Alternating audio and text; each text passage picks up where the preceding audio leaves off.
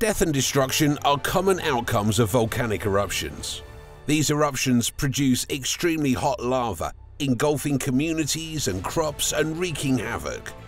Volcanic ash produced can cause respiratory difficulties as well as impediments to air transport. Large volcanoes have the potential to wipe out entire animal and human populations, as well as cause trillions of dollars of economic damage. Who knows what would happen to humanity if the world's supervolcanoes all decided to erupt at once? Would there be hope for our survival now that these beasts are starting to wake up from their slumber?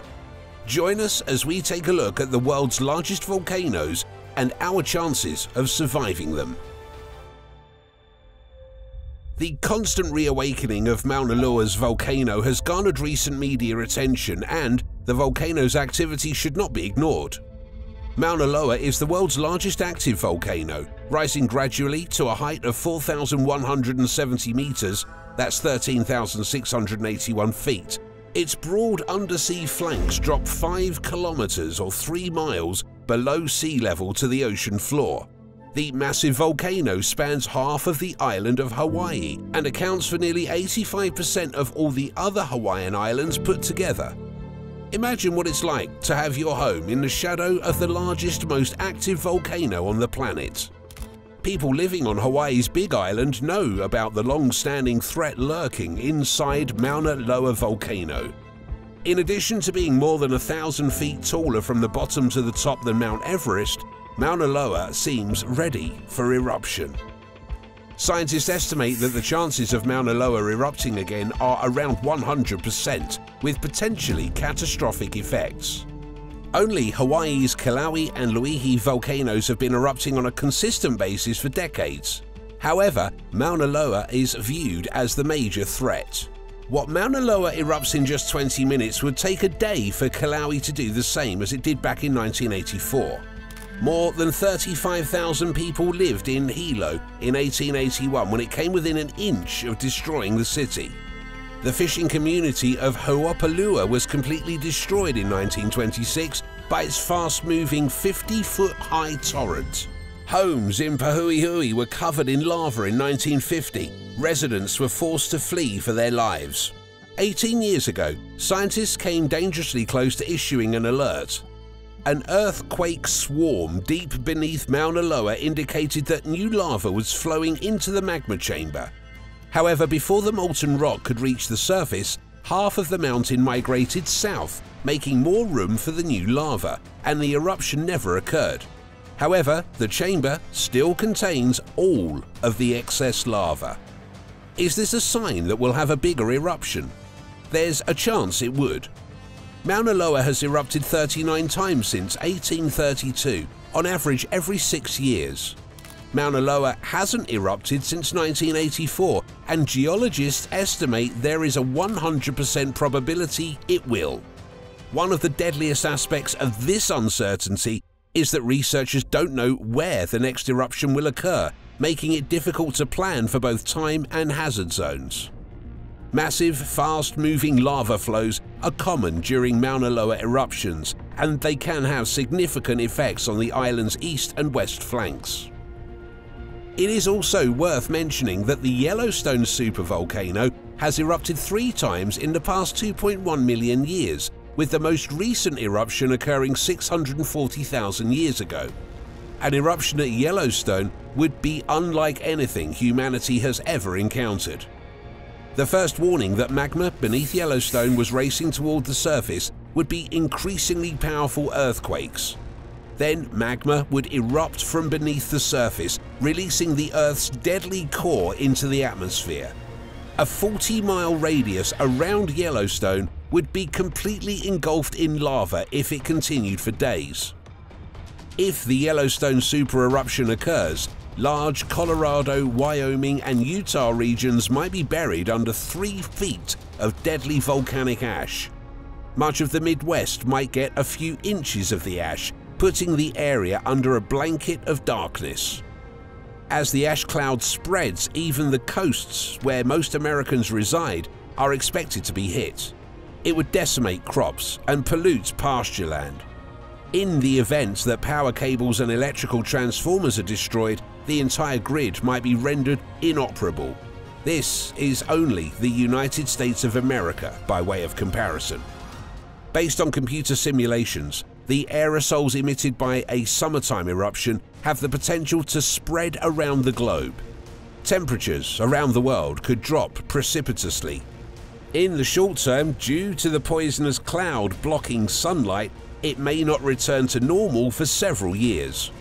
Rainfall would be drastically reduced, and tropical rainforests may go out as a result of this. The Midwest could be the first region to see a collapse in farming. Ultra catastrophes like Yellowstone supervolcano could lead to global devastation and even human extinction if they erupt. These are known as existential risks.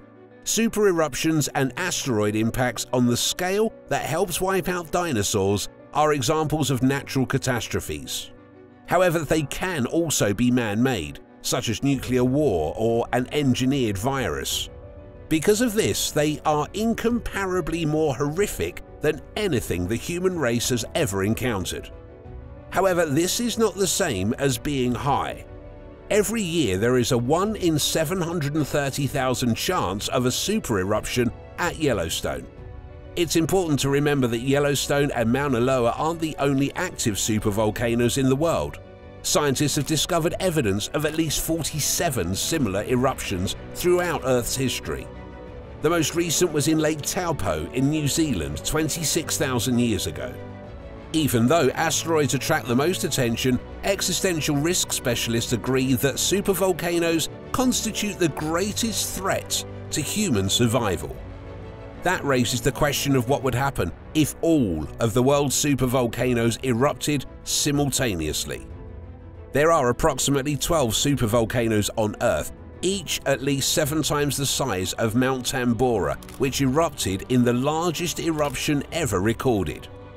In the event of a supervolcano eruption, thousands of tons of volcanic ash and hazardous gases would likely be released into the sky at once. Acid rain from the gas would devastate agriculture and cause global famine if it were to return to Earth. An estimated 92,000 people were killed when Mount Tambora erupted in Indonesia in 1815. It was the largest known eruption. Despite this, Tambora measured just 1/7 as big as the smallest supervolcano. There are about a dozen of these monsters on the planet, the most recent of which erupted 26,500 years ago in New Zealand, blanketing the entire island in thick ash.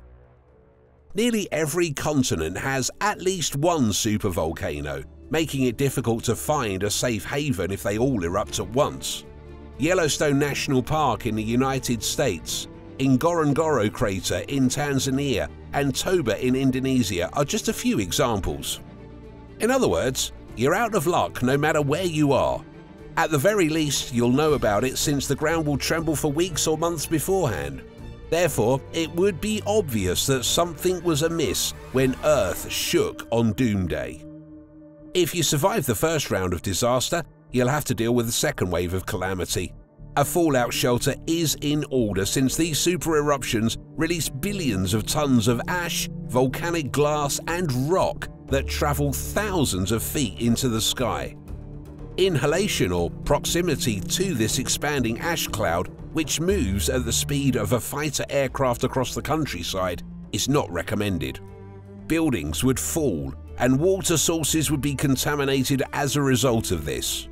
As a result, any cities located near a supervolcano would be wiped out instantly. The same fate awaits planes that would attempt to fly people away from the danger zone. As a reminder, ash spreads. Winds carried ash from Toba's 74,000-year-old eruption all the way to India, while debris from an all-out supervolcano eruption would be dispersed across the world. As soon as the eruption is over, the devastation will only have just begun. Global temperatures might fall as much as 15 degrees Celsius within 6 months due to ash from that supervolcanic eruption that would cling to the stratosphere and obscure sunlight. That's about the difference between July in Rio de Janeiro and winter in Anchorage, Alaska. Mount Tambora's little eruption alone triggered the year without a summer, which saw freezing temperatures and blizzards sweeping throughout most of the northern hemisphere months after the eruption.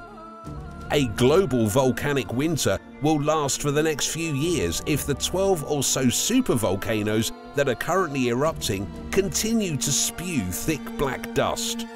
Tropical woods, which are unable to withstand cold temperatures, will die out, resulting in the extinction of millions of species of animals. And things are just going to get worse from here.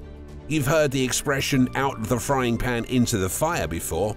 In addition to ash, those volcanoes also spew poisonous gases into the sky, such as sulfur dioxide. When the winter finally ends after a few years, these gases begin to fall from the sky and become acid rain. Sulfuric acid rain from the Laki volcano, which erupted in 1783 in Iceland, damaged agriculture and killed half of Iceland's animals. The ensuing famine claimed the lives of a fourth of Iceland's population the next year. So picture that, but in every location. We're looking at acid rain over the next decade, and Laki wasn't even a supervolcano. It's time to say farewell to civilization if all these supervolcanoes erupt, because a decade-long worldwide famine is unlikely to save it.